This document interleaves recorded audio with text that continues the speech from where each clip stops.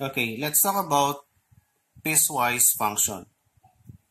So a piecewise function is defined by multiple sub-functions, meaning more than one sub-function, where each sub-function is applied to a certain interval of the main function's domain.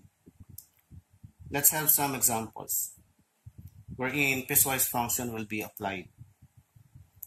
So we have here example number 1. Mr. Cruz is charged 299 pesos monthly for a particular mobile plan, which includes 100 free text messages. Messages in excess of 100 are charged 1 peso each. Represent the monthly cost text messaging using the function T of M, where M is the number of messages sent in a month. So we have two sub-functions here. One is T of M is equal to 299 if M is greater than 0 or less than or equal to 100. Meaning, from one message up to 100 messages sent in a month, you will be charged 299 pesos. So this will be your minimum cost. The second one, T of M is equal to 299 plus the quantity M minus 100 if M is greater than 100. Meaning, for every message sent in excess of 100, you will be charged 1 peso plus the minimum cost of 299 pesos. Say for example, your number of messages sent in a month is 105. So this will be the value of M. Okay.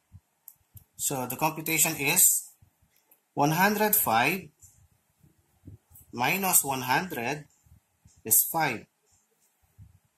Then 5 times 1 peso is 5 pesos plus 299. So the total cost is 304. So this will be your total monthly cost. Let's have the second problem. A jeepney ride costs 10 pesos for the first 4 kilometers and its additional integer kilometer adds 2 pesos to the fare. Use a piecewise function to represent the jeepney fare in terms of the distance or D in kilometers. So here we have also two sub-functions. The first one is f of D is equal to 10 if D or distance is greater than 0 but less than or equal to 4. So meaning, for the first 4 kilometers or from 1 kilometer up to 4 kilometer ride, you will pay 10 pesos, which is also served as your minimum fare. The second one, f of D is equal to 10 plus 2 times the quantity D minus 4 if D or distance is greater than 4.